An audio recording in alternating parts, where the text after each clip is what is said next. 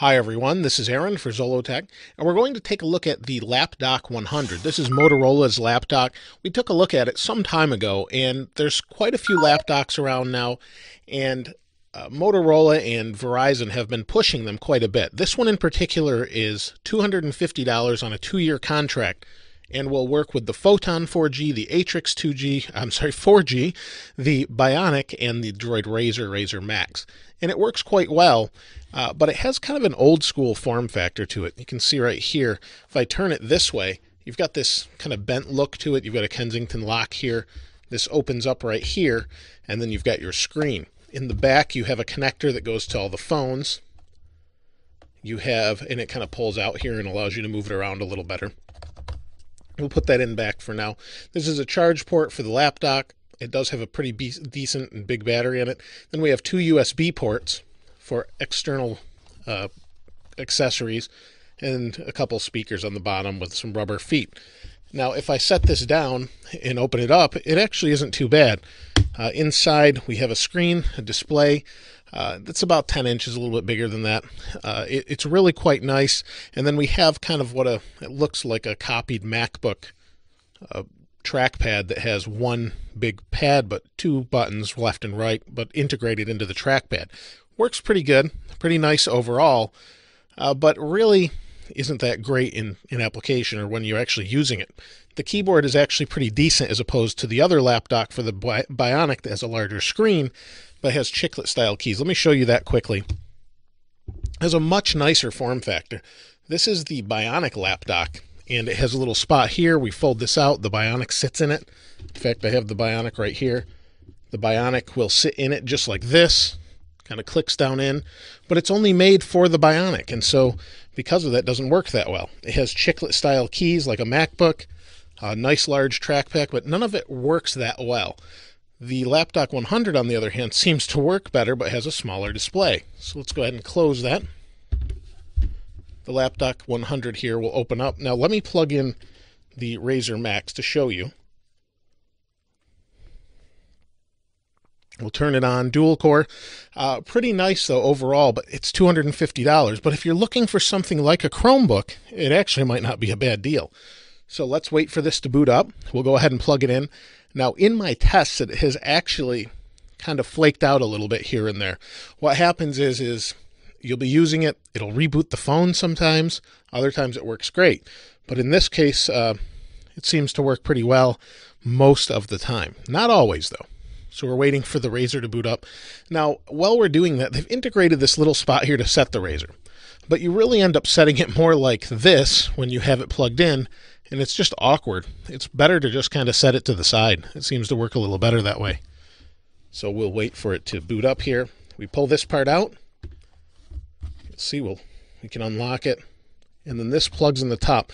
Now the good thing is it actually charges the phone. Not that the Razr Max in this case really needs it, but it does charge the phone. See, if we spin this out, we can kind of put it in like that, and it works just fine, but it's a little awkward. So if I open this up here, it should turn on. Should we have battery? Yeah, we have battery. So there we go. It turns on. Now, it is much better to use with a mouse. And we'll wait for it to boot up. Screen has a lot of glare. You can see there's not a whole lot to it really. What we have here is this is our phone here on the left. Trackpad is pretty responsive. And then we go down here and we have our phone, contacts, messaging, music, gallery, file manager, apps for WebTop, and Firefox. Now the nice thing is this is a full Firefox browser. This browser is the full version, meaning it has Flash. If you go to Hulu, you can play Hulu. It works really well. See, there we go. It opened up 2 windows. We'll go here, and we do have 4G connectivity on the Razr, so that's nice. Bring this window forward, I guess. Make it full screen, and you can see it's a little sluggish. It's not great, but it would be decent for doing any web surfing, full web surfing. Let me go to Zollotech. Seems to work okay. Oh, I misspelled it there. It seems to be okay. It's not my favorite thing by any means. It seems to do all right, like I said. I go to Zollotech, and There it is. So now if we go down here, we can kind of two-finger scroll, but it's a little choppy. You can see a little bit choppy, but it does work. It is a decent idea.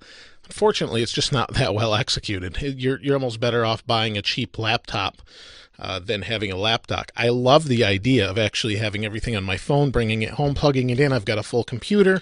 I can do everything on my phone. I don't lose my files, anything like that. But unfortunately, the whole concept is a little bit flawed due to the speed of everything. Now, the processor is a dual core in this Razer Max, but for whatever reason, it's just not crazy fast.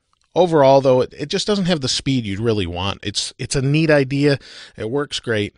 But if you're not really that concerned with super fast performance, you're not doing a ton of multitasking, it actually isn't a bad idea at all. You can kind of go to, you can see Motorola's homepage here. And Verizon sent this to me to review, so we can check this out a little bit.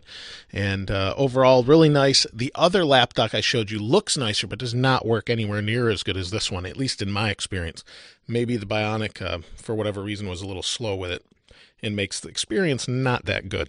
But overall, I like the idea, like I said. Now, I'd like to hear what you guys have to say. Do you like the idea of a Lapdock? I know I asked that before. A lot of you said you didn't. You thought it was kind of dumb. I wondered if maybe this would be the future where we have an iPhone with a MacBook and they kind of integrate. But I don't think we're at that point yet. I just wonder what your guys' take is on it and what you think maybe where we could go with all of this idea.